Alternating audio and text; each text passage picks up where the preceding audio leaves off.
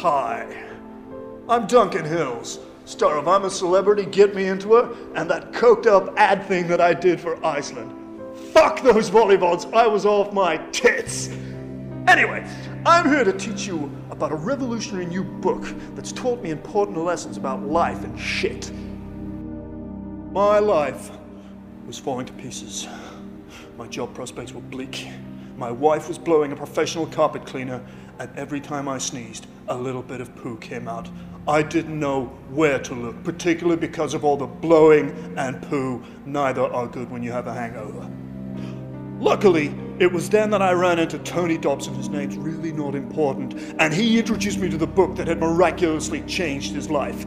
It was a book that was far easier and had nicer pictures than the Bible.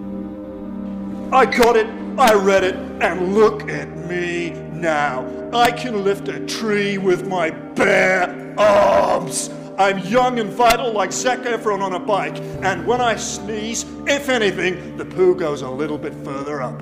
And as for my wife, she ain't blowing no carpet cleaner no more. That's my job. What is this book, I hear you ask? It's The Blossoming by Sheila Uganda.